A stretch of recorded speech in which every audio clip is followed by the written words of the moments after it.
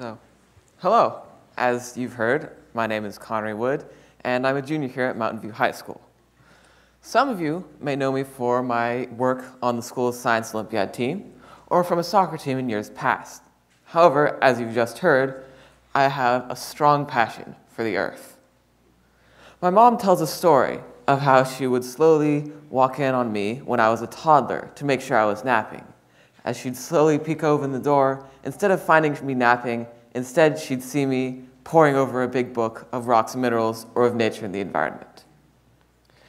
I'd notice her, and she'd smile at me, and I'd smile back, a little guiltily, and then I'd keep reading. Ever since then, I've held a passion for the Earth.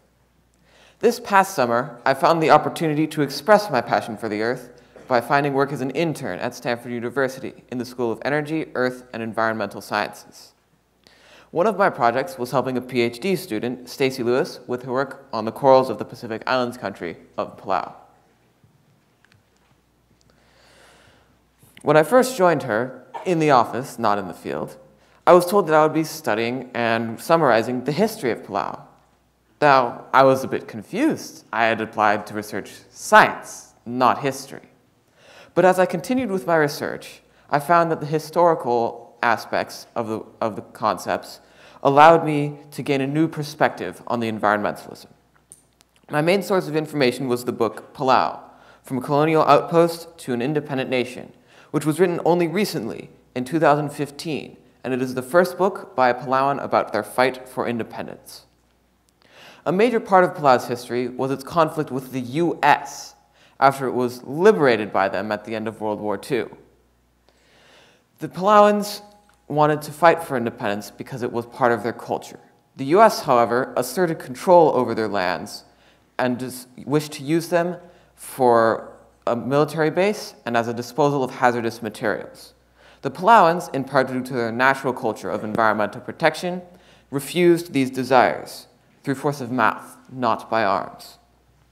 Palau fought for its independence from the US for nearly 50 years, not counting the previous centuries of occupation by Spain, Germany, and Japan.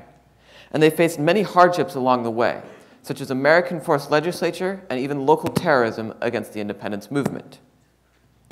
But after decades of wading through political arguments with the US, and after lawsuit against them, they succeeded in becoming independent peacefully in 1994.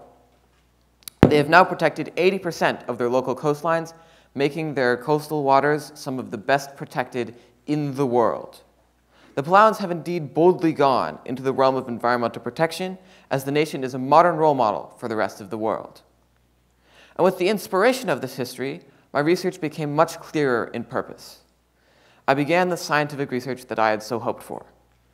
The scientific side of this interdisciplinary mission consisted of the sorting and analyzing data measurements of sediment off of Palau's coast, both increases and composition of that sediment, because the changes in the sediment can damage the environment.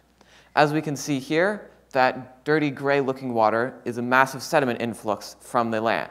That sediment can contain dangerous chemicals, such as a melange of pesticides, a wide variety of fertilizers, and further chemicals from industry, such as sulfuric acid.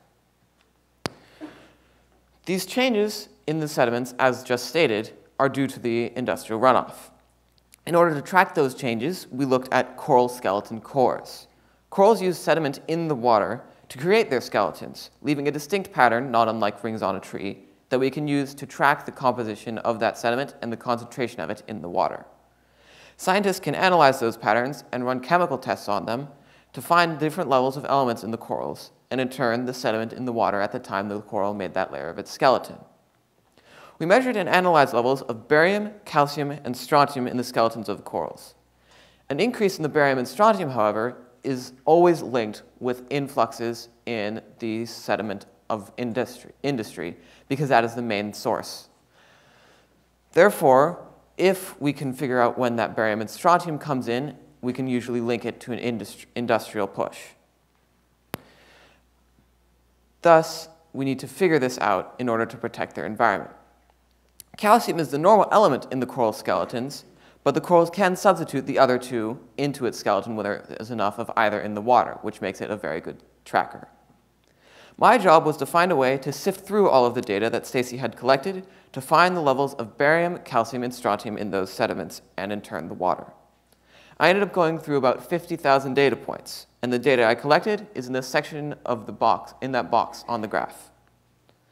The peak in the part of the graph that I analyzed coincides in time with a large-scale building project on Palau, near the site where Stacy collected the data.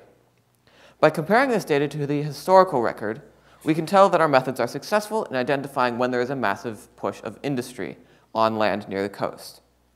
Looking at the readings, however, we can see that there is a massive increase in sediment runoff in recent years, which is probably related to an industrialization effort on the islands.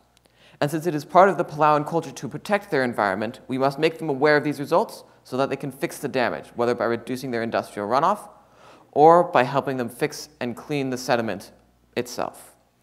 After all, they didn't achieve the protection of 80% of their coastlines for nothing. And while my research is certainly interesting, or at least that's the hope, I came to realize that the purpose of the research and data crunching was not for merely experience in the field, but to work towards a much bigger picture. The rest of the world does need to follow the Palauan example of environmental awareness and protection. And so we have begun the first steps toward this example. Merely 5 months ago, back in August, President Obama met with Palauan President Tommy Ramengasau, as shown here, to talk about how the Palauans have set that example for the rest of the world. Obama chose to follow this model by creating the United States Atlantic Ocean Marine Preserve off the coast of New England, the first one for our nation, and by creating the world's largest environmental preserve of the ocean off the coast of the Hawaiian Islands. As seen here, Obama oversees the final stages of negotiations.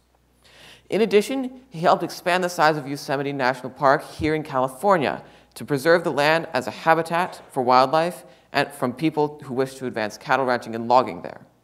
And he passed legislation to reduce oil drilling throughout the nation. So I think we can all say to that, thanks, Obama. But while this is an excellent start to environmental protection, we all must help finish the job, even in the clouded future that we may face. We must persevere and keep following the Palauan example to protect the environment however we can. You too can go beyond the previously conceived limits and work to protect the environment for us all. Even, and in fact especially, the little things can help save the world.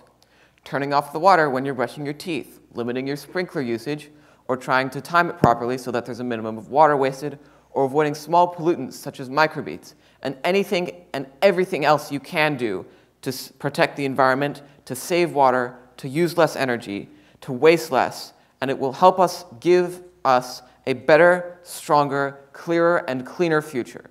So work not for the today for yourself, but for the tomorrow of generations to follow. Thank you.